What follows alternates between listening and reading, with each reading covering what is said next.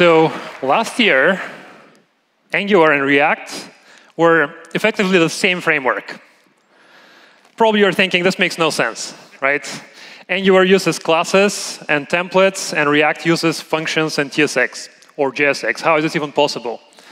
Well, a large chunk of the responsibilities of any front-end framework out there is to keep the model in sync with the view.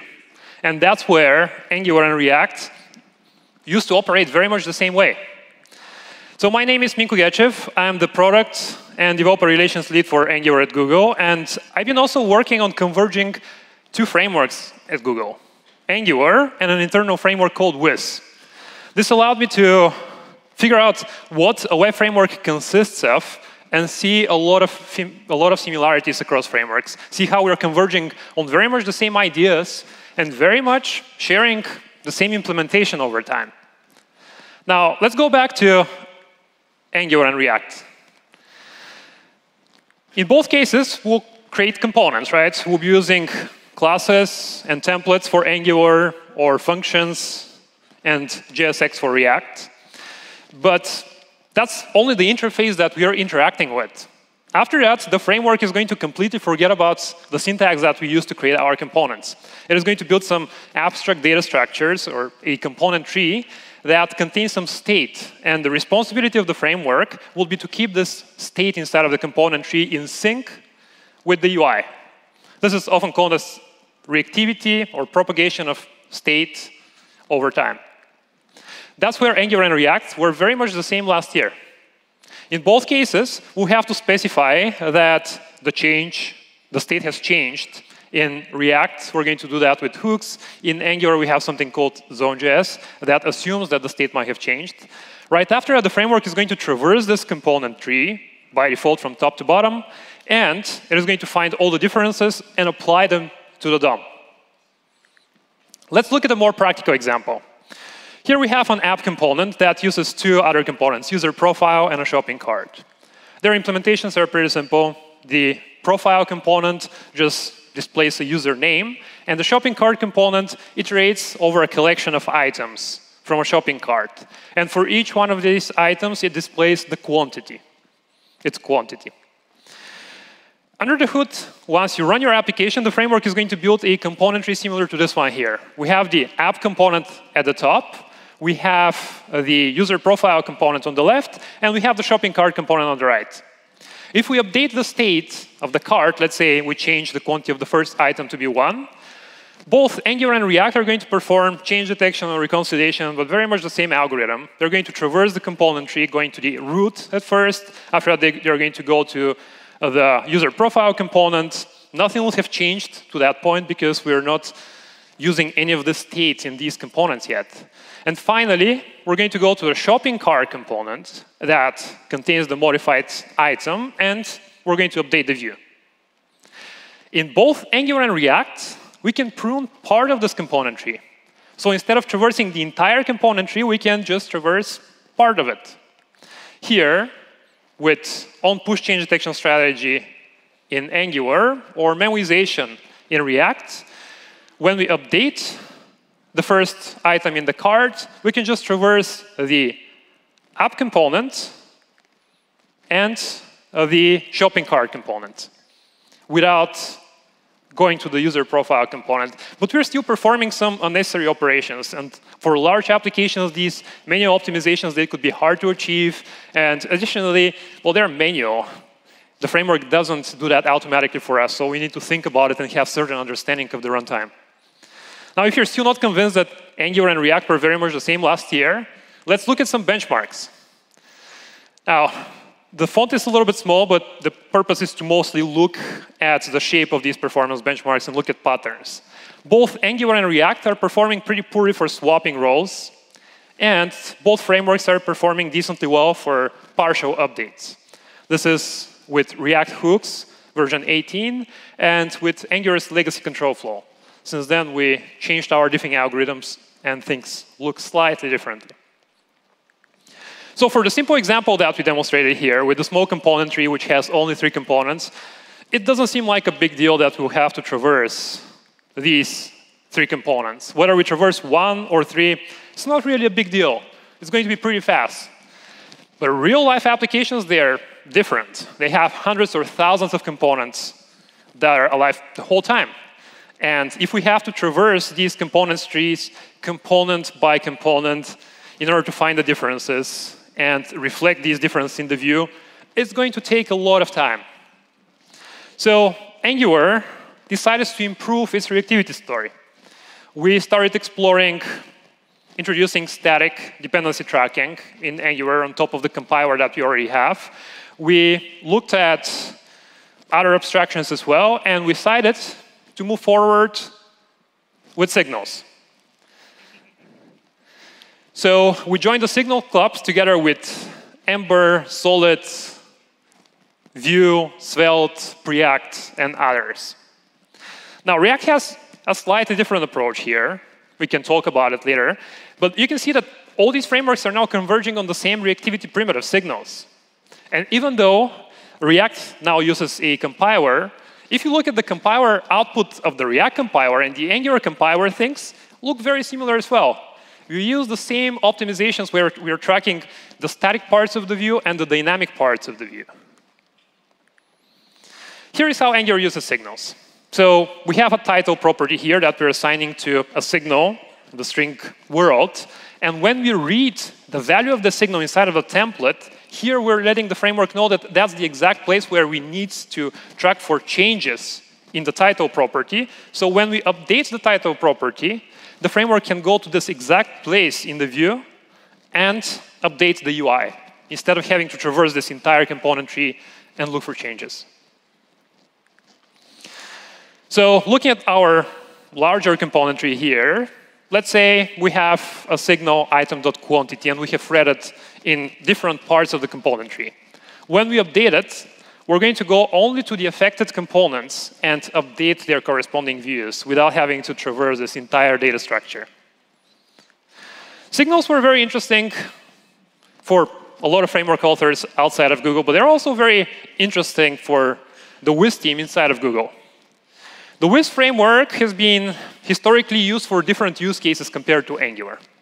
It is more similar to frameworks such as Astro and Quick. In fact, Wiz introduced the concept of resumability about 10 years ago, and later on, Quick borrowed it.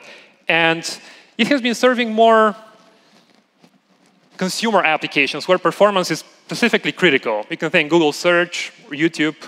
And on the other side of the spectrum, Angular has been historically more used for enterprise-like clients. Google Cloud, Google Analytics, and others. However, over time, we noticed that the requirements for these frameworks, they started converging as well. People who were using Wiz, they wanted more of Angular's features, and people using Angular wanted more of Wiz's features as well. So I was assigned to figure out how we can converge these two different frameworks at Google. I was part of the leadership team, the Angular team, and also the Wiz team, and looking up for opportunities where we can collaborate. So reading through the Google chat of the Wiz team, I saw that they have been collaborating with YouTube to re-implement the UI of the platform, move it from their legacy virtual DOM implementation to Signals. At the same time, the Angular team was working on integrating Signals as part of the framework. So we decided to team up. And as of right now, the whole traffic, mobile traffic for YouTube mobile web is using Wiz with Angular Signals. They saw significant improvements in performance. For example, on smart TVs, they saw 35% better input latency. Scrolling in YouTube Shorts on mobile web, they saw 60 frames per second compared to their jittery 25 frames per second with virtual DOM. Seeing that Signals work pretty well across these two different frameworks, we reached out to standardization bodies, and we looked for opportunities to introduce Signals potentially to the web platform. The standard bodies, they reached out to other framework and ecosystem authors, and we joined forces together to introduce Signals to the JavaScript language. As of right now, Signals are in stage 1, for this 39, and the reference implementation uses Angular Signals because it proved that it can work across multiple frameworks, and it scales with YouTube, the second biggest website in the world. So converging two different frameworks, it's something that I haven't heard of people doing in the past. In fact, framework authors have been trying to diverge, even though there are certain ideas that turn out to be best practices, and we end up converging on them. So how is this going to manifest to web developers? Well, in practice, this is going to be just gradual improvements that we're introducing to Angular over time. And in the process, we'll be seeking opportunities to open source primitives that are established as best practices in the industry. Like signals is one example. I'm going to share another example about event replay later. So looking at what a framework is built of, we can see like a couple of different abstractions, like many different abstractions actually. Reactivity, altering experience, we have rendering, this view structure that I talked about, event handling, dependency injection.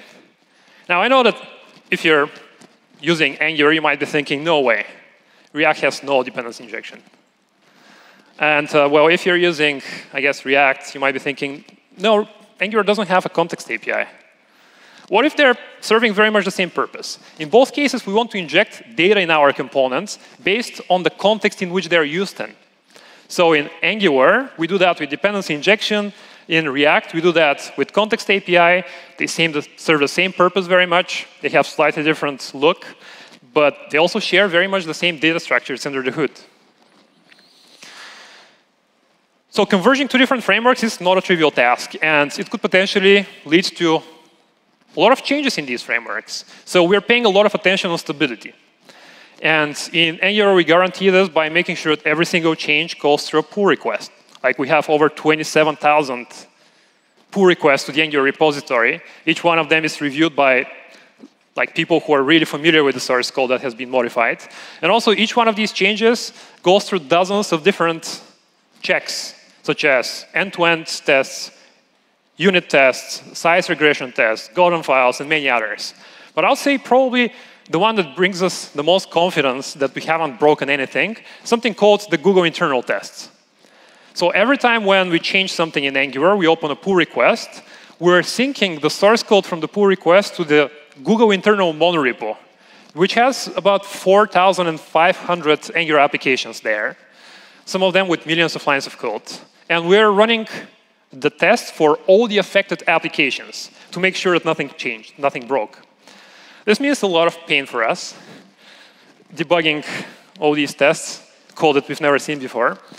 But it also guarantees an unmatched backward compatibility.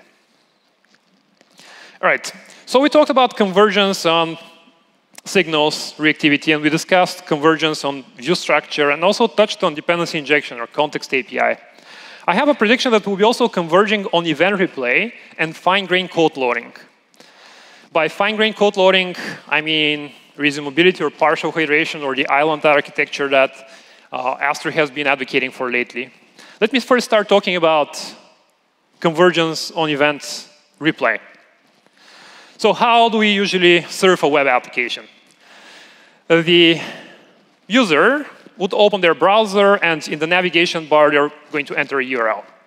From there, the server is going to respond with HTML. We're going to find all the reference scripts, JavaScript and CSS. We're going to download these scripts. Right after that, we're going to execute the JavaScript. We're going to fetch some data from the server. And finally, we're going to make our application interactive. This could take a lot of time on a slow network. There are certain optimizations we can do. Probably the most obvious one would be to use server-side rendering. If we server-side render, we'll provide this markup to the user, so the browser would already render the application, but it will still need to download JavaScript and execute it, perform hydration, in order to make the application interactive. And there is an interactivity gap down there. So in the meantime, between the user seeing the structure of their web app and being able to interact with it, there might be a couple of hundreds of milliseconds. So the way we've been solving this in Google Search over the years is with something called event replay. Here we have a mock of a very simple app. When the mock is gray, with these dashed borders, the application has not been hydrated yet. And when it becomes dark blue, this means that it has been hydrated. So we can start interacting with the application before it has been hydrated. And in the background, we can start recording the user events. When the application gets hydrated, then we can replay the event in the order in which we have received them. Hopefully, the application is fast enough that this phase of event capturing and event replay is not going to last for more than a couple of hundreds of milliseconds. And this way, we will not lose any user interactions. This currently is achieved with a library called JS Action or Event Dispatch. It is a library that we worked on modernizing and moving to the Angular monorepo, so you can find that it is the same code that powers the event replay in Google search. It is on github.com/angular/angular. And we added support in developer preview for Angular. You can enable it by using provide client hydration, specifying the with event replay feature. There is another opportunity to improve performance, though. We can shrink this time needed for downloading the JavaScript and executing it by serving just less JavaScript. Wiz has been achieving this with resumability or with some fancy partial hydration, where we implicitly specify which is the minimum code required to handle a particular user interaction. So we don't download the whole application. We download only the minimum amount of code that is required to respond to a certain user interaction. And well, in Angular, we can't do it in the same implicit way because we're going to break a lot of applications. Also, it doesn't really fit the paradigm that developers are using Angular with today. So we introduced something called deferrable views. They allow you to create kind of like interactivity islands in your application or hydration islands in your app. With deferrable views, you can wrap part of your UI inside of a block and specify that you want this block to be hydrated only when a particular condition is met. This is the semantics when using server-side rendering. So this way, when we send a request from our client to the server, we can get the markup of our application. And ahead of time, we'll have created different interactivity islands with these defer blocks. Let's say we're using onInteraction as a hydration trigger. So when the user starts interacting, let's say, with the left navigation bar, we can download the corresponding JavaScript from the server, and we can hydrate only this part of the app without downloading anything of the remaining functionality. So we can download the minimum amount of JavaScript required to handle this particular user interaction. And with event replay, we can replay the event also that we don't lose any clicks, let's say. There is one more thing that we've been working on, though, and it is figuring out our reactivity graph so that there are data dependencies. Let's say the navigation bar updates data that is used in the top bar. We should be able to hydrate our application and update the view. So today, out of these boxes that any web framework consists of, we covered only a few. We covered reactivity, we touched on event handling, and a little bit of dependency injection. There are way more to cover. And this is from framework author's perspective. Adius Mani recently published a table from web developer perspective about features that are available in each individual framework. He shared that at Google I/O 2024 a couple of months ago. And I modified the table a little bit to reflect my own view for the feature set in the world. We can see that we're very much converging on the same features as well. So what does that mean for web developers? How do you even pick a framework nowadays? Well, when picking a framework, don't overthink it. It will end up being the same technology anyway with a different facade. But I'll say there are a couple of pointers that maybe sometimes we overlook, and they're really important when picking a technology that we're going to use in a project that is going to serve real users and is going to be used over the years. Probably the main one is stability and reliability. We want to make sure that we're using a stable solution that is going to be with you over the long run. And it's really important to have also a rich ecosystem that is inclusive and supportive of you, and something that you really enjoy using. So thank you very much, and now you can go and build great apps.